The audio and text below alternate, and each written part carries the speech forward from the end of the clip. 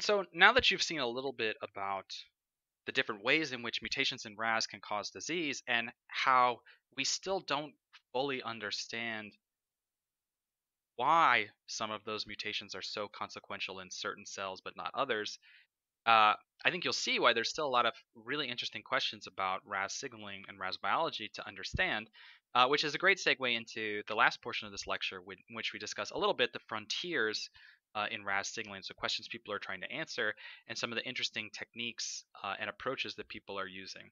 So I'm going to briefly talk a little bit about some systems and synthetic biological approaches to understand RAS signaling.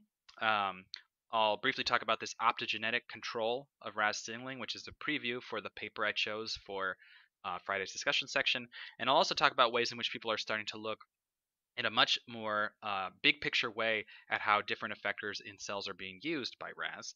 And then I'll also talk a little bit about advances people have been making in drug development, new successes. Basically, people are trying to find ways to specifically target oncogenic alleles of RAS with small molecule drugs.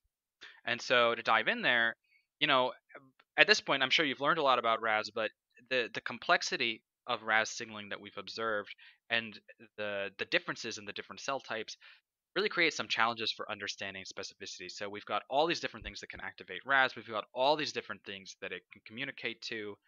Um, we don't fully, we understand the basic logic of how RAS works, but we don't fully understand uh, this signal processing that's going on.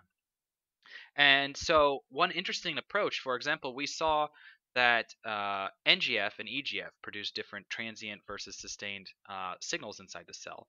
And so, an emerging hypothesis in the field is that different patterns or dynamic types of stimulation or activation of RAS can produce different outcomes or decisions by the cells.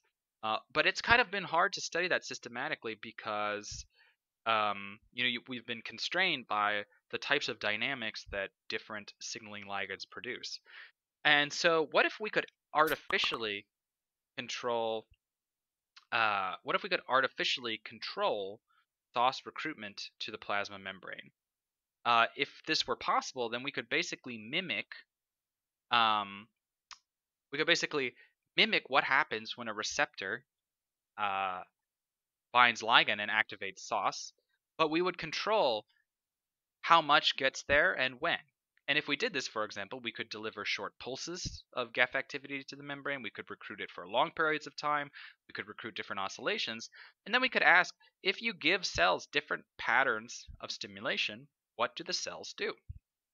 And for Friday's paper, I'm going to tell you about a really cool uh, paper from several years ago that beautifully implemented an experimental system to be able to do this, in which they replaced this kind of native growth factor recruitment strategy with a light inducible recruitment strategy. So they made a synthetic system in which, when they shone a particular wavelength of light on the cell, it would result in uh, the catalytic domain from the son of semolus GEF to be recruited to the plasma membrane, which, as you know, will then activate RAS and then go on to activate RAF and so on. And if they take that light away, now this GEF dissociates and the signaling input has been removed. And in this paper we'll discuss, they learned a tremendous amount of information about how dynamic activation contributes to signal processing using this system. And I think it's a fantastic example of how, if you understand how RAS signaling works, the logic, then you could build this system to really interrogate its function in a basically kind of super novel way. Um, and this is just showing you, for example, that the system works when they shine light on it. It leads to ERK translocation into the nucleus only when they shine this light on it. And so that's just kind of a sneak preview for that discussion. Um, and another interesting point, another interesting area to think about, especially when we're trying to think about why some cells behave differently from other, it comes in terms of the downstream effector usage. So looking systems wide instead of just RAF. So for example, we went through this pathway in great detail. Growth factor leads to activation of RAF, and RAF is absolutely a very important effector protein. But there are more than 60 other different effectors that could be present inside the cell at different amounts and different levels. And so we might be missing a lot of what's going on in RAS signaling, especially differences in RAS signaling between different cell types, if we only focus on the RAF effector itself. And so there was a really interesting paper, which I'll post on Canvas, that decided to try to look systems wide at effector usage. And this paper relied on a technique called BioID, which is basically a technique that will label everything in the cell that's very close to your protein of interest with biotin. And biotin is a very easily capturable affinity handle, which means that if you label a bunch of stuff in the cell with biotin, you can easily isolate it and then identify what proteins had this label by mass spec. And what the authors of this paper here that I'm going to post decided to do was to use this BioID technique on the RAS GTPase.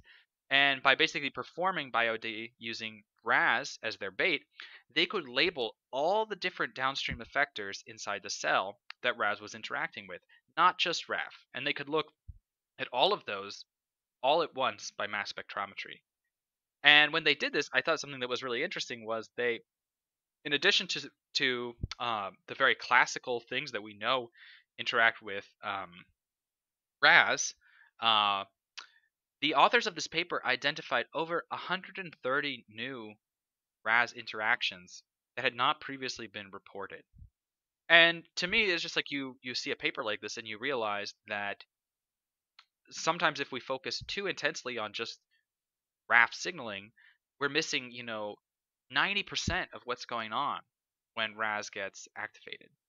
Um, and so techniques like these are giving us an opportunity to really look at the complexity of RAS signaling in a completely new way. And one of the interesting examples that they found that perhaps you'll learn about more in this class was that there's an entire pathway that was not known to be regulated by RAS, which is the mTOR pathway, which controls the expression of a variety of genes that are known to be important for proliferation and tumorigenesis. And through this study, they were able to find that RAS-GTP can actually bind and activate the mTOR complex in at least some of the cell types that they were looking at. Okay, so that's just an example of how people are trying to use modern methods to approach some of these questions in RAS signaling. But what about this? What about this goal to eventually target RAS with different drugs or exploit our understanding of RAS signaling to be able to fight those cancers? I mean, like we said, 95% people who have pancreatic cancer have a mutation in RAS. So what can we do about it? And you'd think it would be straightforward, but despite more than 3 decades of effort by academics here in universities and in industry settings where pharmaceutical companies have been looking for this, no effective anti-RAS inhibitors had reached the clinic. And for a while, people had this mindset that RAS oncoproteins were just something that you couldn't develop drugs for. And of course, that just seems a little bit pessimistic. Um, and but there are some real challenges to overcome, and one is that the active sites of these GTPases, they bind nucleotide with really high affinity. So you're not going to be able to just stick something else in that nucleotide binding site to act as an inhibitor. And secondly, perhaps more importantly, you need to be able to selectively target oncogenic signaling while leaving ordinary signals intact. And that's because, lots of cells in your body need RAS signaling all the time. They need, signals that say, oh, okay, now it's time to grow. I need that input. And if you found some drug that just squanched all RAS signaling, then, that would be a problem for your ordinary cells that, rely on the wild type signaling. So how do you target oncogenic signaling specifically? And so some time back, there was a beautiful paper that I'll just kind of walk you through, in which they developed inhibitors of the G12C oncogenic allele of KRAS. They were able to allosterically control the affinity of those oncogenic alleles of RAS for GTP, and consequently affect how they interact with effectors. And I just wanted to share this because I think it's actually a really clever idea. The authors of this paper decided they wanted to exploit the increased reactivity of cysteine in a G12C mutant as the basis for their target. So cysteine, as you learned in your organic chemistry class, is going to be a lot more reactive than many other amino acids that you could put in this position.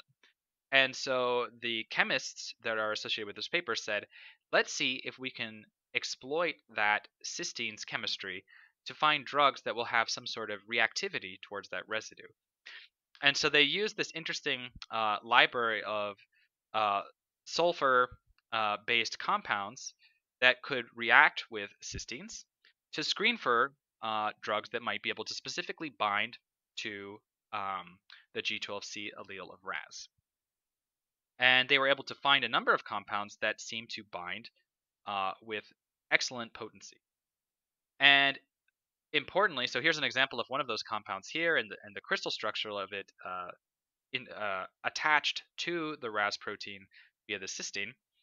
And what's really beautiful about this compound is that this drug is able to very strongly bind to and modify oncogenic alleles, the G12C allele of Ras, but the wild type allele is completely untouched. And from that perspective of targeting oncogenic alleles specifically, this is exactly what you want. You want something that goes after the offensive alleles, but leaves the wild type proteins intact.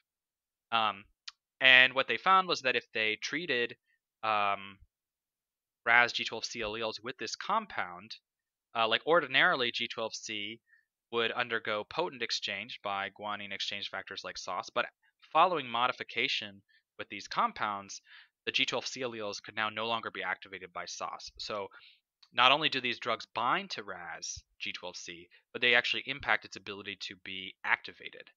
And of course, perhaps most importantly, at least in a subset of cell lines, cancer cell lines that were driven by G12C mutations, um, treatment of those cells with the drug uh, led to an induction of apoptosis and a loss of viability of the cells. So, at least for a few of these cell lines, like these H1792 lines or these Cal1 lines, treatment with this drug seemed to decrease their viability and stimulate apoptosis.